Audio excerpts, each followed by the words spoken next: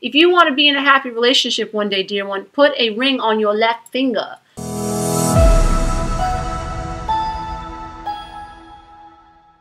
If you're lucky enough, you find yourself on that type of a path where you are in the observable space, meaning that you have become the observer of what is. It's a very humbling space to be in.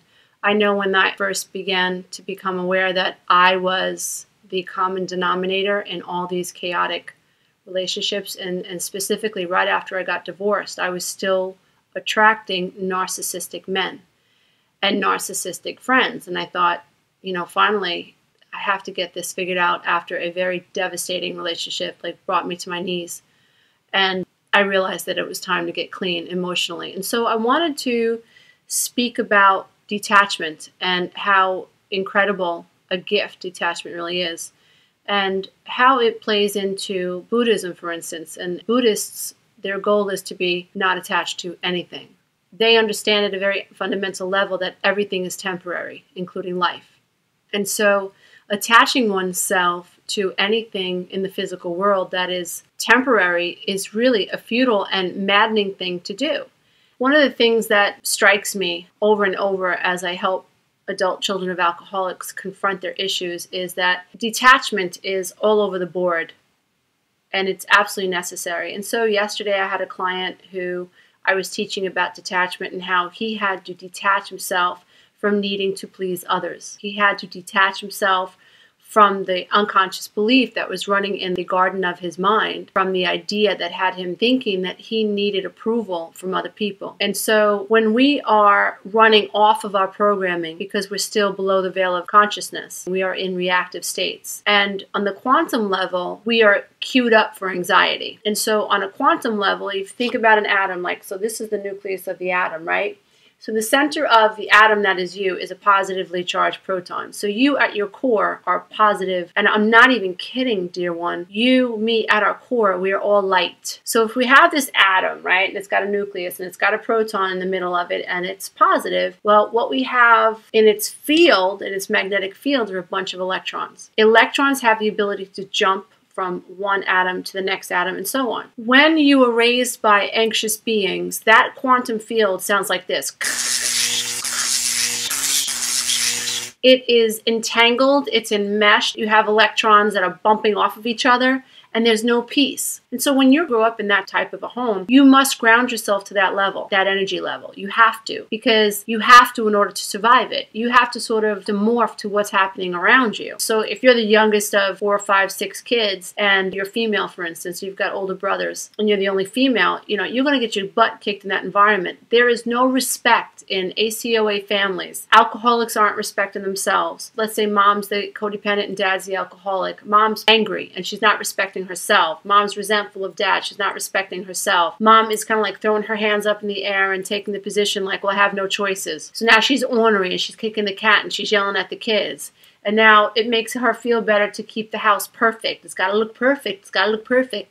So mom fuels her anxiety in the catering to the house and making it look perfect. So now there's the fear of it not looking perfect. So now every time someone walks on a rug, like my mother, oh my God, she'd vacuum the rug a certain way, and God forbid we stepped on it and you could see our footprint. It was maddening. It was like, where am I supposed to stand? What am I supposed to do? So I grew up in that type of nervous energy, and I knew very much that my mother expected the house to look perfect. I didn't know that she was trying to control her anxiety. I didn't know that. I just knew that if I didn't stay on my toes, then I couldn't stay out of her way. So I had to queue up to meet her anxiety so that I could figure out what her next move was and protect myself. And so the problem was that I was 21, got engaged, and I brought that quantum energy with me. And what do I attract? I attracted another quantum being that was just as anxious as I was, but he just hit it better. So now we have 2 quantum beings that are bouncing off of each other, and we have double that negative momentum, double that negative energy. And then what do we go and do? Me and my first husband, we go and we have 3 children because we're so smart. That being said, back then, that wasn't too smart back then, but I can't say that I regret it, because I don't know where I'd be without my 3 babies today. Like, everything worked out fine.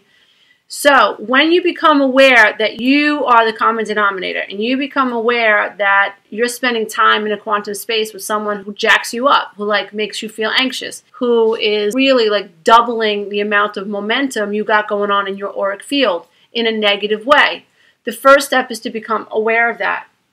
Now the second step is to monitor your emotions. So if every time I'm around Bob I get anxious, now it's my job to honor that chakra system, honor that what's showing up. So wow, when I'm around Bob, I feel anxious, I feel angry, I feel very pulled off core. Core is calm, core is peace, core is light, core is love.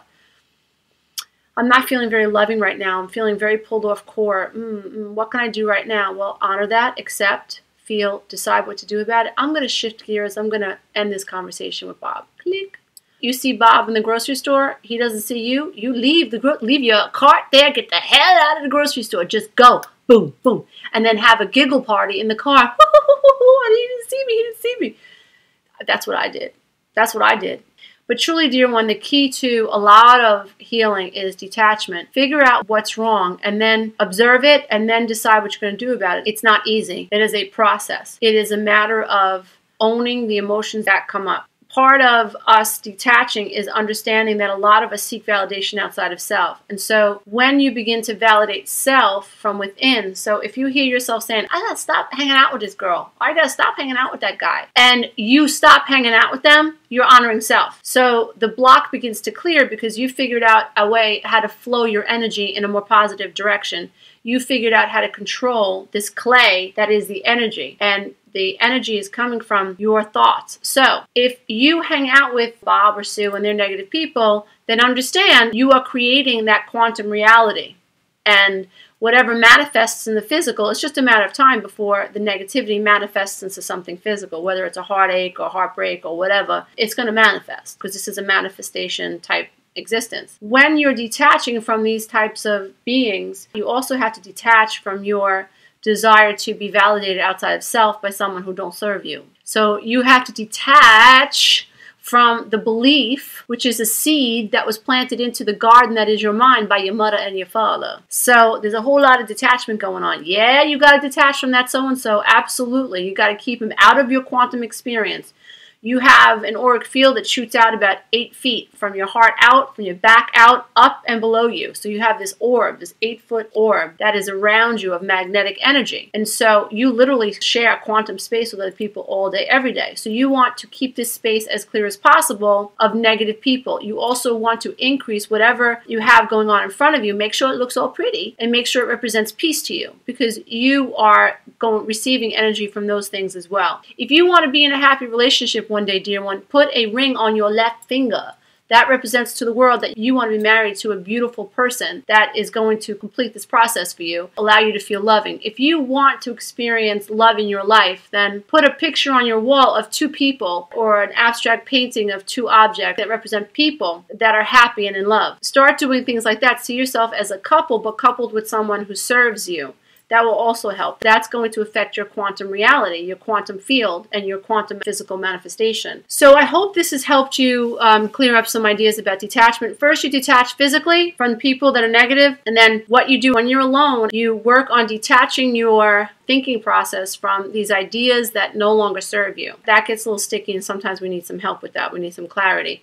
But that's really where the work has to get done. So I hope you pulled away with the idea that A, detach from people who are negative, friends, and then 2, when you're away and your quantum field begins to calm down because it's not being added to as a negative by other people, create sacred spaces, meditate, and then when you come out of those meditative states, begin trying to detach from these seeds in your head that mom and dad planted so long ago. I'd love to hear your thoughts. Hey, if you love this content, don't forget to check out the next video, and you can go to my website and take the codependency quiz.